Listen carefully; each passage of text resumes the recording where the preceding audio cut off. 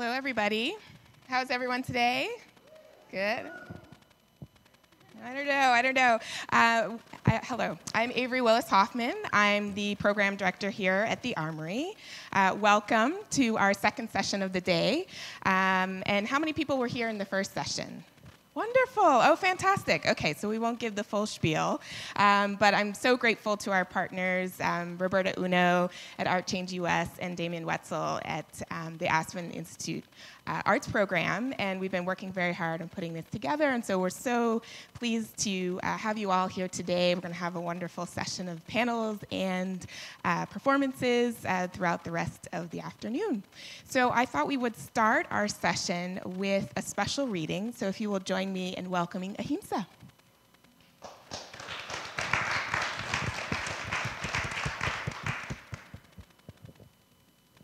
Sego, it's good to be here in Lenape territory. When they asked me to do one brief poem opening for a session, this session really resonated for me as a writer and multimedia artist.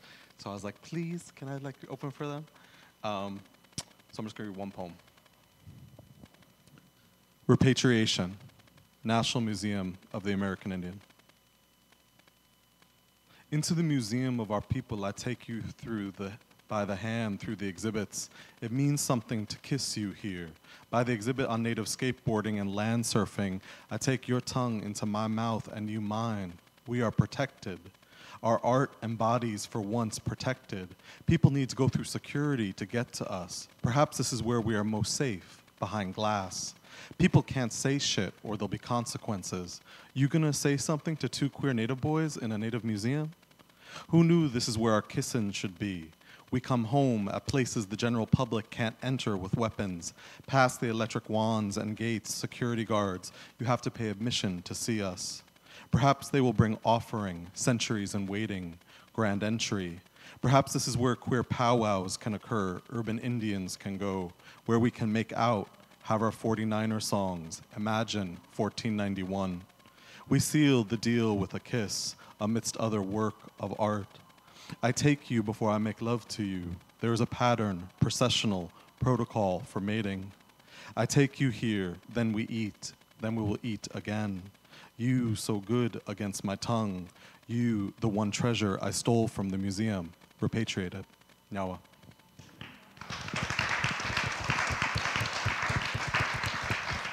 Thank you so much. Now I'll turn it over to Kalia and this fantastic panel that we have. Hello, everyone. It's nice to get some feedback from the audience. This is great. My name is Kalia Brooks Nelson, and I want to thank you all for joining us this afternoon for this session that is entitled Visualizing Change. We have a wonderful group of panelists with us today. Directly next to me is Jasmine Murrell, Melissa Calderón, and Cannupa Hanska Luger at the end. And today what we're going to be focusing on is thinking about the power of the visual arts to unearth hidden histories and explore societal change. So as you know, many of you know because you were at the earlier session, for those of you who don't know, we have a condensed amount of time, and so we don't anticipate having any time for questions. But I do encourage you, if you have really pressing questions, to write them down, to remember them, so that when you see us after session, we can keep the conversation that's generated here, we can keep it going and get to know you all more on a more sort of interpersonal level. So I'm just going to go ahead and jump right in, and I want to ask the panelists, so there's a really important quote from the legendary musician, singer, and songwriter Nina Simone, where, and I'm paraphrasing here, she talks about the artist's responsibility, where she sees it as the artist's duty to reflect the times. And so I want to open up this session just by posing that to you. What do you see, each of you, as your responsibility as the artist? How would you respond to a statement like that was made in the 1960s within our current cultural context? Jasmine, should we start with you? Oh, goodness, okay. Since you're the closest. Okay. Well, the first thing I can think about is that for me to be able to practice art or even go and study art, it was made from a community support out of complete love. You know, this Detroit woman, you know, I would not have been able to afford to go to study, parse out a scholarship. And so every single thing that I do is really into also just honoring my ancestors and things that are before me that are part of where I am now. Like whatever I do is because of the paths that my ancestors have done and invisible bodies that have done or contribute. So, and I can't help, I mean, we can't help as artists. I think that you've become extremely sensitive to what's, and have empathy for what is not only going on politically around the world, but also our kind of disconnect to living things, living beings, being able to communicate with people and community and beyond like machines. And so, so at the same time, I mean, Nina Simone is like, she's another Shiro, like this phenomenal woman. And I think that in order to stay sane, she had no choice but to sing what she couldn't necessarily explain to someone in terms of that oppression that not only her individual body was going through, but the collective bodies that made her, that went through. Thank you, and I encourage you all to, I mean, this is a conversational moment, so, you know, if you're moved to speak, by all means.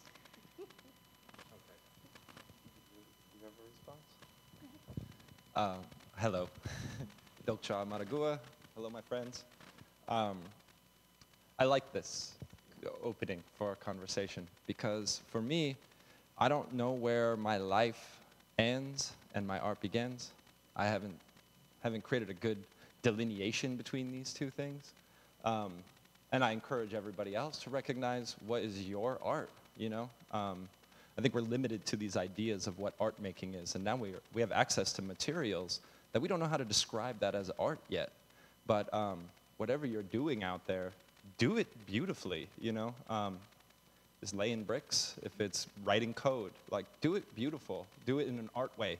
And then in direct response to the statement you made, we have no choice but to respond and be a voice for our times. Art is older than we are. Art is older than humans. Like before Homo sapien, we were cutting rocks to look like beautiful tools. And that is, you know, I think a process of art making. And I think about the knife, for instance, or like a hand axe that was chiseled out by a different species than us. And some of them functioned, and they were designed for cutting up meat and sharing. Our agency turned them into weapons. Our agency transformed this idea. But I feel like the creation itself is perfect, and I don't know how to separate that from. I don't know how to separate art from life, you know. And I encourage people to experience the world in that same fashion. Make your life beautiful, you know, and respond to our times. Melissa? I definitely agree with you. My art and my life they're interchangeable, and I really enjoy making work like that. And one of the things one of the parts of my practice is almost a three-part process, which is to bring a historical memory, my own personal memory, and then coupling those things with what is happening in the world right now. Because I do believe that those three things make up everybody's perspective of the world. It's what came before, what you're dealing with now, and sort of who you are as a person. So when I think about make work for right now, it's always, for me, even though as I began as an artist, I'm a self-taught artist, self-taught from the Bronx. I've had to learn how to correct that word and very many others just so I can speak in public. I mean, it's sort of that feeling. But I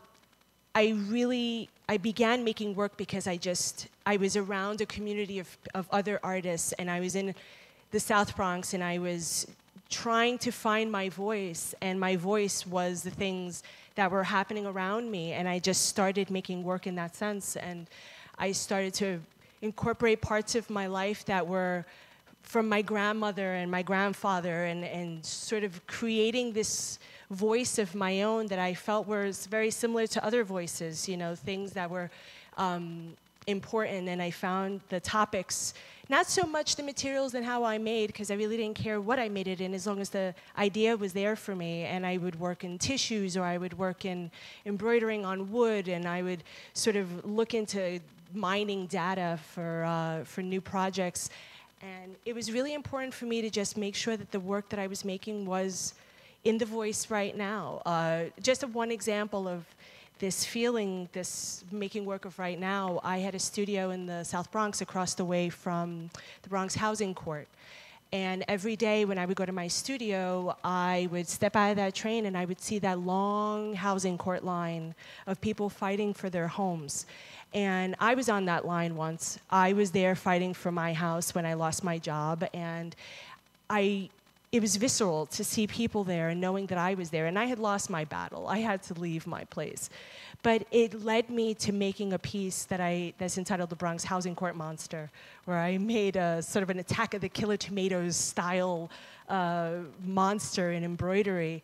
Because to me, as I would look out my window from my studio and I would see that very particular architecture of the housing court that looked like an eyeball, sort of this cyclops looking at you as you're sort of looking around, I felt like that was my everyday life, going to that studio. That eye was looking at me. It was the eye that was in the community.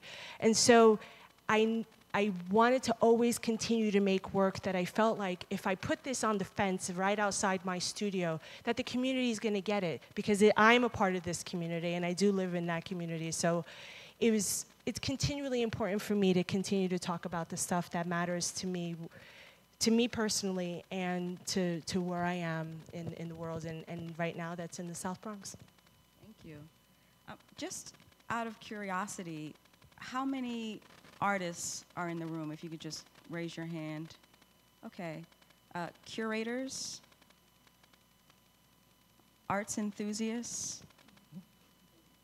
That's what Cultural producers? Okay, if you haven't raised your hand, just shout out what you identify with as a maker. If you, huh? A critic. Oh, writers. Okay, okay. Huh? Lender? Funder. Excellent, excellent. Okay, just so that we know who is in the room with us as we're speaking, we know what and who our community is comprised of in this moment. So I'm really interested to know what your visual strategies are, and really engaging your audience to think critically about certain political or social issues. And I think this is an opportunity also to, you know, talk a little bit about your individual practice in responding to this. But, you know, we had brief conversations before this panel started, just, you know, getting to know each other as a panel. And you know, we touched on this idea of, you know, how do you get people to think in new ways? How is your work an opportunity to shift a bit a person's perspective? So if each of you could just talk a little bit about the strategies that you use as artists to do that. You mind if I go? Sure. So I just did a workshop here. That is one of my strategies. I had a workshop where we were building ceramic beads to represent missing and murdered Indigenous women in Canada. But primarily what I'm trying to do is take data, which our society right now seems to be very interested in data and data gathering, I'm interested in how data gathering run through machines actually helps facilitate the communities that this data is gathered from. But primarily, I'm interested in how we, as a living thing, and a part of that living thing union, relate to data. And in particular, this project that I'm working on, I'm producing, or we are producing, 4,000 plus beads for a large beaded portrait. For me, I started this project by doing it myself, sitting in my studio, sitting in the tiny little island that is my studio with the feedback loop of everything that I'm thinking, and then feeling really proud of myself for thinking these sorts of things. But then being like, oh, this is the art. Like the object, this is a byproduct of something beautiful. The making portion is the art. And so I was like, how can I share that? How can I share this experience? And how is that making me relate to this idea of data? So I'm sitting in my studio rolling ceramic beads, and I'm thinking, you know, there's 4,000 recorded in Canada missing and murdered Indigenous women, and I'm thinking to myself, this is already too many, this is enough, and I'm saying this over and over as I'm rolling these beads.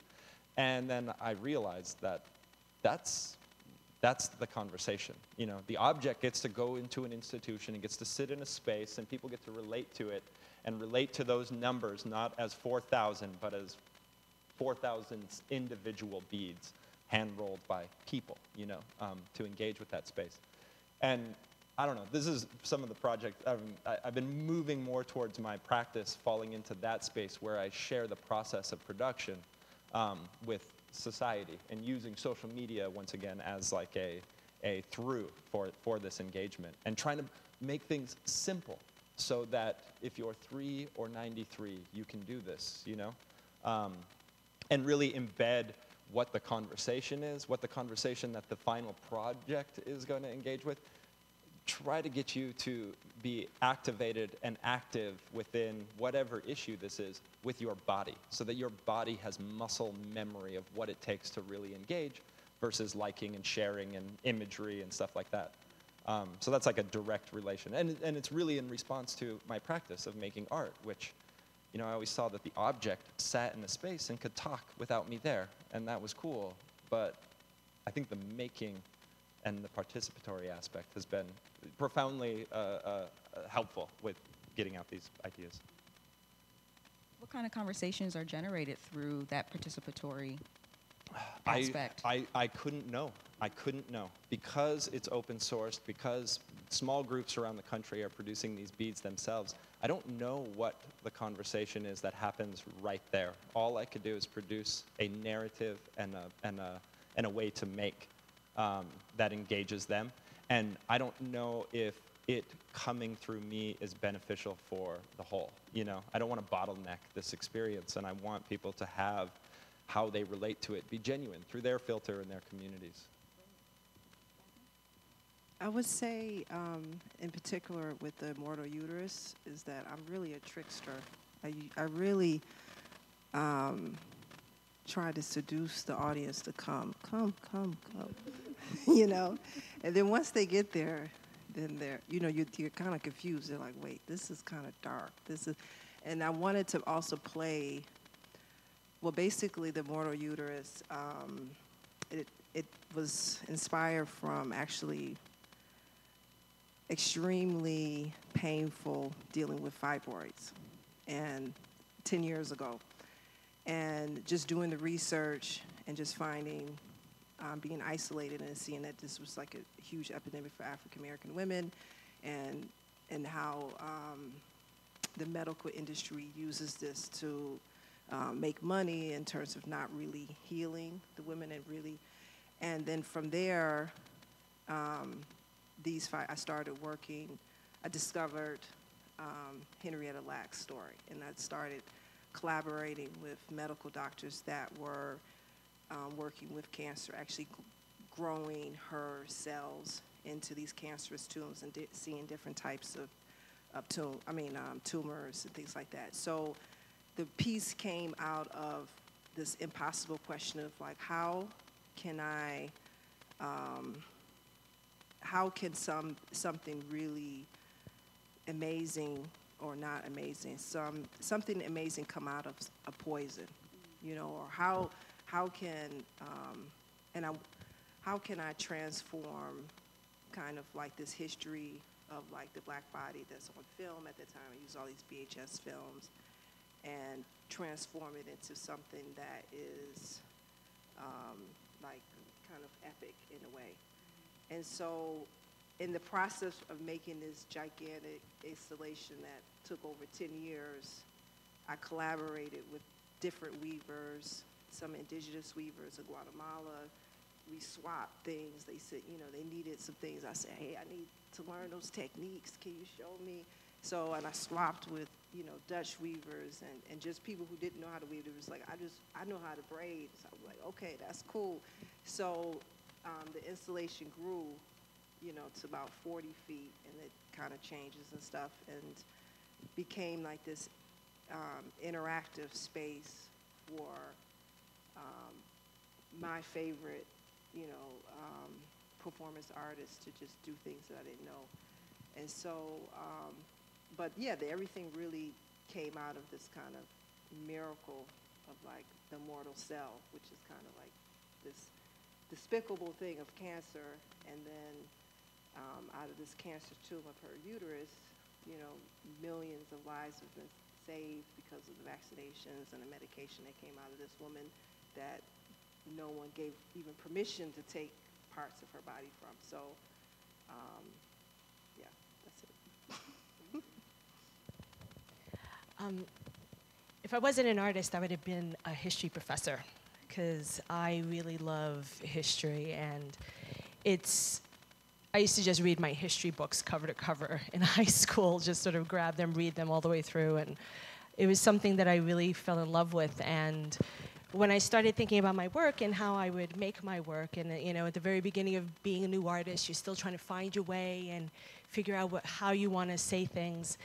And I found, as I was sort of mining new ways to sort of discuss the work that I wanted to make, I was very lucky to have an exhibition at Hunter College, and it was in response to the Center for Puerto Rican Studies and their collection in regards to labor. And I started to research and sort of dive into the El Centro and what they've done. And I remember as a child, me and my grandma would make Cabbage Patch Kid clothes and sell them on the schoolyard, and I would make half the money from it, and that was my allowance. And this was something I would sit at her feet as she was in her sewing machine, sewing as she would, and this was something that she did in the 1940s and 50s. She was a seamstress in the Lower East Side, as very many Puerto Rican women who were coming from the island during the Great Migration were put right into seamstress or textile factories. And it was something that was a part of her, and it was a part of me. And I started sort of going through my history and realizing that I loved to sew, and I loved the idea of this permanence that was very, very sacred and very simple. And how could I make this into something, a larger idea? Yes, I love to sew on canvas and everything, but I wanted to make it more permanent. I wanted to sort of equate sewing and embeddedness, because very much the things and the ideas that I had were very much in the discussion of how they were embedded in society, or how subconsciously or consciously you were a part of this. And I started embroidering on wood, which was a hell of a thing to do, but I really enjoyed doing it, and it's still going, it's still a great process. But what I was hoping to do was sort of abstract these maps and create these. One of the series I have is called the Arctic Meltdown, and it's literally 8 pieces from 1979 to 2035 of the Arctic ice extent melting all the way through to absolutely nothing in 2035. And I had cut these patterns out, and I popped holes and drilled a bunch of holes and sewed the thread right into the wood to create these pieces. And you don't know exactly what they are in the beginning, and that was sort of the idea. Like, I loved geography, and I loved sort of this history, and yet there's this sadness to the work I was making, whether it was about the Arctic ice or I had created a piece of the Bronx River where I embroidered into construction plywood. And the difficulty of making those pieces were definitely a part of this, because I thought about this very long 12-foot Bronx River embroidered on construction plywood, and I thought about the people who, including myself, growing up near the Bronx River, and it being this disgusting waterway that was not clean, that was, you know, just, you never wanted to go near it. And during the last 20 years or so, the Bronx River Alliance and very many nonprofits have cleaned it up and made it this beautiful place. And that took lots of hard work. It took the work of the community. It took the work of the people who just were tired of seeing their river that way, and cleaning it up and going for funding and all of those wonderful things. And as I sat there and sewed into that wood for what felt like months, I was remembering that this is part of, I'm hoping that I could capture the struggle of the people who made this river look beautiful again. And when I displayed the piece, I was very happy that the community really loved seeing it, because it was this very abstract, it's just sort of this blue line in the construction plywood, but yet this was a river that was never blue and is now has fish and a fish ladder and is doing so wonderful. And, you know, I wanted to honor this part of the Bronx, you know, that was revitalized. And, you know, not all, we talk about, I'm sure, gentrification, and we talk about those things, and not all revitalization is bad, and of course we know that, but the Bronx River was one of these beautiful things that, you know, was able to come back from the dead, very much like a lot of parts of the Bronx that ran along the river. Now you have bike paths, and it's just this beautiful place to be. And I really hope to continue that. My embroidered wood pieces are continually talking about places and embeddedness, and really engaging people to want to say, well, why this material, and hopefully understand that the process is a part of the whole concept of the work. It's really wonderful to hear each of you, you know, elaborate a bit on the kind of practice that you have and the kind of work that you make. You each have an aspect of the participatory that's a part of your practice, and as Cannupa was saying, is just as important, and in lots of cases even more important than the physical object or the finished piece. And so just building off that, I want to hear you speak to what your relationship to the institution of art is like, because you have this discursive elements to your practice, and because you're dealing with histories, and you're dealing with politics, and you're you know, dealing with you know, embedded issues within communities. What is your relationship like to the institution? The institution of art, or any other institutions that intersect with that because of the kind of practice that you have? I mean, honestly, right now, I'm just always asking myself, who is the audience? Who is really the most important audience? Because I feel like in certain institutions, whether, even though it creates this kind of, these platforms or status when you are accepted into art museums or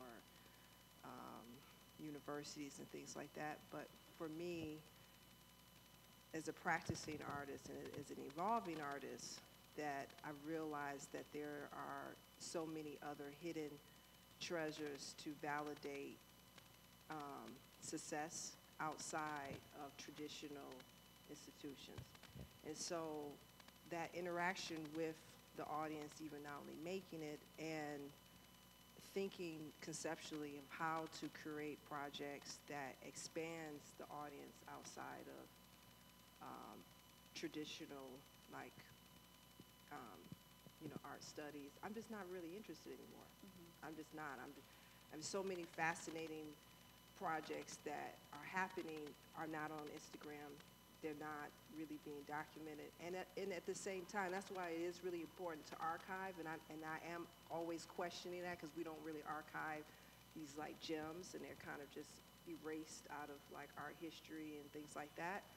But as an artist, I'm just trying to survive and trying to really collaborate with these multiple communities that are, to me, so special and remind, you know what I mean? So, yeah, so, you know, it's, yeah, I don't know if I answered your question. Okay. Sure. I come from a marginalized group of people, and I am incredibly privileged being a heteronormative male. And with that incredible privilege, I try to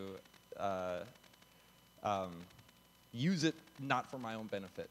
So how can I create voice for and opportunities for folks who I think, you know, really hold these spaces, you know, and need to be shared within these spaces. So as far as engaging with institutions, I get invited to the table, you know. I get invited to sit at the table for this moment of, you know, diversity for their table, you know. And the threat that I've engaged with at these tables is that, you know, act accordingly or else we're not inviting you back, you know. They ain't gonna invite me back. Like, they ain't gonna invite anybody back who's a part of that margin and holding that diversity seat. And so I'm like, well, okay, you brought me here. Let's see if I can pull this, you know, tablecloth out and see what happens, knowing that that threat is hollow, you know, it's a hollow threat. I look at the institutions, I look at these places, and they're embedded with systemic problems, systemic societal problems. And so, as long as we as artists and as makers and as people in the margins who are invited to these places, as long as we keep showing up and be complacent and grateful that we're there, and thankful and humble, like all of these things, these are core customary practices of indigenous people, you know, like I'm like, I gotta maintain those core practices, but they also undermine us, like as a collective, unified group, you know, as the people of the world, you know. And so I'm trying to figure out ways to I guess, undermine my own career with institutions in order to benefit future generations, you know. I'm pretty certain I am going to not see the beautiful and perfect world I would like to work towards, but I am going to die trying, because this is the earth, everybody. Nobody gets out alive.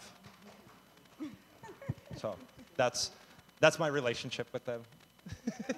Right. Similar to you, you know, whenever I get invited to the table, I'm there. Other than that, I pretty much, I'm in my community. You know, one of the things being a self-taught artist is that you know, the community I build is the community I have. You know, I didn't go to art school. I don't have an MFA. I didn't. Usually, those communities, they're provided for you, and those institutions are sort of the place where you sort of have your in with other artists, with other people, with, you know, of artists of note. But, you know, I was a Bronx girl that wanted to make work, and I was inspired by the artist community that was growing around me in the early 2000s, and that's my institution. I've actually, I have this shirt that says Mott Haven Art School. And I didn't wear it today because I was sick of wearing it, but I do have my bag that says Mott Haven Art School. And I've made that shirt because I want to tell people, like, my school was the South Bronx. My school was the artist community that was around me, the nonprofit organizations that supported me, the ones that took a chance on a girl who didn't quite know that much, but had really great ideas and allowed me to sort of give me my vision. I found a comfort and a lot of, you know, in the art world, you know, the nonprofit is, you know, it's nowhere near the art market, but I don't care. You know, that doesn't bother me. I'm very happy in my nonprofit, you know, community because I do feel more supported, I feel more love, and I feel more connected to the community around me. And that's what matters. So, and in the South Bronx, we have a lot of amazing nonprofits that are very dedicated to keeping the Bronx and allowing as much change and diversity as it comes in, and hoping to keep dialogues open with lots of the different people that are moving in, because it's so different, like the little groups that are popping up here and now. But I do feel the love from my nonprofits, and it is another level of grants and things like that. But I do feel it's very nurturing as an artist to have that. So it's the one that I've thrived in.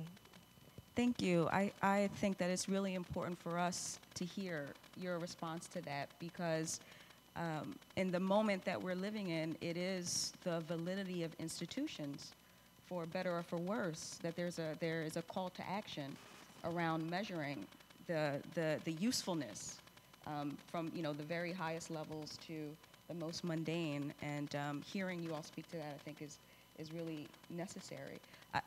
We have time for one more question? 2 minutes? Okay. 2 more questions. 2 more questions. Oh. Well, so just really quickly, you all are very ambidextrous when it comes to your use of materials, and there's a heavy sense of materiality that balances out the discursive aspect, the process-based aspect to your practice as well. So I just want to hear you speak briefly to that. Why the use of many different materials? What function does it serve for your intent? I'll start. Mine's succinct. I use ceramic, I use textiles, I use steel, and I use digital media. These are all pillars of civilization. They were all anchor points in which us as a species moved into the world. So I'm like, okay, let me use those materials to engage when my audience isn't the dogs. I wish it was, but the dogs are not interested in what I'm doing. It's human beings. So I figured I would use these materials as anchor points and how these materials interplay with one another, and just as a reflection of the human species. Well, for me, I just use, it really just comes from the concept. Like in the recent 15 years, I was just obsessed with soil, and the way that my process is that I don't do one project at a time, because sometimes it takes a whole decade to really just flush it out. And what I do is multiple projects. And I collaborate with other people, like recently, right now we're working with the Black Love Project, which is a project that is part entrepreneurship. So I'm using some of my educational and business sense, and then I'm also, and we also are collectively building our own kind of institution together with previously incarcerated Black African American people. So it was something that, for me, coming from Detroit, it was such a large population, even people, family, friends that were being swept away in the incarceration system and the mental health system. And I feel like art is this perfect medicine, and it's how we have literally have survived, through, not only through song, not only through, but also making things like these crafts, these rituals of even just that were in our homes that are kind of erased. And so it was just, so we used that platform as art as a way to have business owners swap and trade certain things, that we could build our own kind of building where not only these African American people that didn't have access to certain skills that were not offered in their community, whether it be through education or whether it just be skill trade or whether it could just be mural making or photography. This was something like, it could be used, and it could be used to generate, not only to just heal, but it also can be used to generate food on the table. So, so we had to, so the idea was like, okay, we just had all of these kind of problems, basically. And through the problems, then that's how the project kind of slowly manifested itself. And, you know, things just came together. And people, community came, they were inspired by the work or something. It was like, I want to be a part of this. So, thank you. Melissa, we don't have okay. time. Is it okay? Okay. Because we unfortunately have to adjourn, but I just want to thank you all so much for sharing your voice and your perspective with us, sharing this time. And thank you also to the audience for lending your attention for this brief moment in time. It's been really great.